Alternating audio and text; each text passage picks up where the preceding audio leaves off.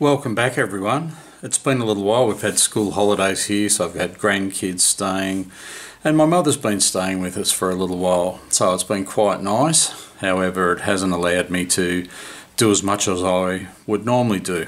Anyway, not to worry. I did some more testing with the electronic speed controller and the hub motor. Found a couple of issues. On the surface it worked really well. However, I had commutation sequence wrong for reverse, and in fixing that I also had a little bit of a mishap, and I think I've blown one of the MOSFETs and possibly one of the drivers as well, just with the dodgy setup I had on the lab. So based on the fact that the circuit seemed to work really well, I've decided to build out the circuit board. There were a couple of challenges designing the circuit board, so I've made a couple of changes, so I just wanted to run over those now.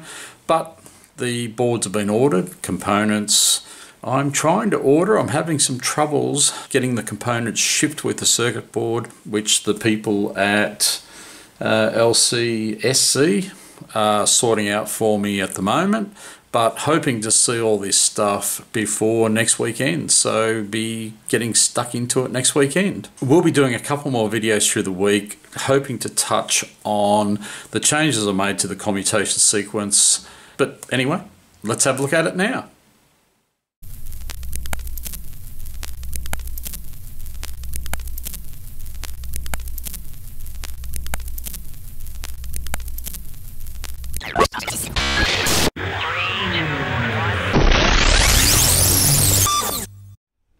I thought I'd take the time just to run back over the design since I made the earlier videos. So just looking at the I/O devices, the first thing we have is the MPU 6050. There won't be too many changes there, or there won't be any changes there. We've got the battery monitoring, which is just straight across the full battery pack and giving a feed to the A to D. We've got the Hall effect sensors. Again, there won't be too many changes there. Left a programming header on the board so that we can change the program in the blue pill if required. Got a pressure sensor input. This is designed to detect whether there's a rider on the actual board. There'll actually be two pads, a front and a back pad to stand on, and it won't be enabled without both of those being active, but thinking that they'll just be wired in serial to that one input. Got two outputs that are feeding some LED indicators just to give an indication of the status, and the alarm output also uses this MOSFET to drive a sounder. Two other outputs for front and rear lights, and that's pretty much the I/O. If we have a look at the power stage now, using two buck converters to generate the 12 volt supply and the 3.3 volt supply. If we have a look at the actual motor drive, using IR2101s to drive the MOSFET power stage, and this is a simple triple half bridge design to control the brushless DC motor, so nothing new here since the last time I talked about this, I don't believe. And down here, this I may not have covered up in this before, I'm using a solid state device to actually detect the drive current. Now this device is capable of monitoring 100 amps. We won't be using anywhere near that amount, and there is actually a device, a 50 amp device, which may be more suitable, but I've gone with this one as a starting point anyway. So that's the power stage. Now the CPU, this is obviously quite new. I had all sorts of trouble getting the design completed such that the board would actually fit the space that I've allowed for it, and that was probably due to a combination of factors, but I was using the surface mount STM32, and I was using a number of other through-hole components rather than surface mount because it was just easier for me to deal with.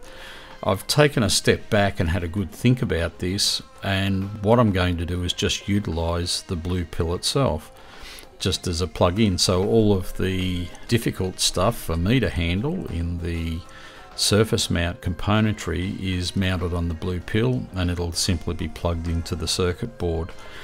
I've also added a couple of headers on either side here just to bring out any unused I/O, so that if need be, the I/O is available to use for additional inputs or outputs or anything like that. And you know, I guess there may be a version 3 of this board that will contain that if required. If not, then this will be the completed board. Okay, well that's a bit of a run through of the latest design. If we take a look at the actual circuit board now, well, I've ordered them, so they're being manufactured shortly and should have them within the week. The battery voltage comes in here. We've got the 2 buck converter circuits here and here, 12 volts, 3.3 volts. All of the MOSFET drivers along the top of the board here, so we can get them bolted onto a heatsink nice and easily. Driver circuitry here. This would be the battery voltage monitoring, I'm guessing. The headers I sort of talked about, blue pill. Programming header, I'm not too sure what these two are for. Obviously I/O.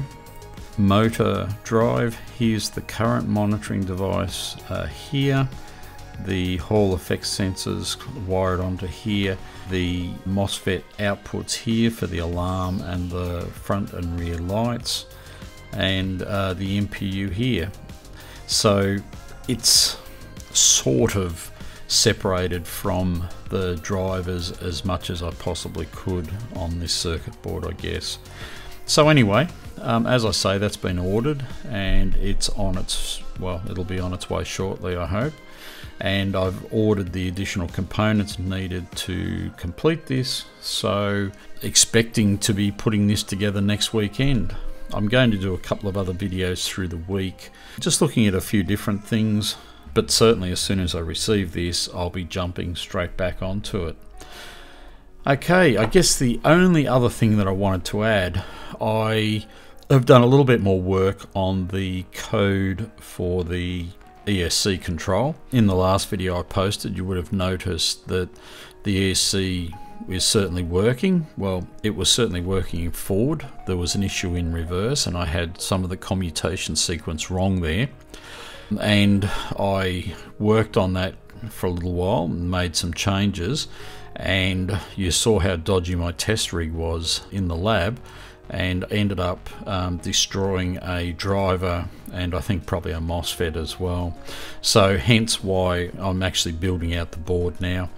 The circuitry is fine and everything like that. I've got a little bit of code work to do, but I'll do that on this new board. Okay, well that's it for this video. Cheers for now. If you like what I'm doing, then please do like the video.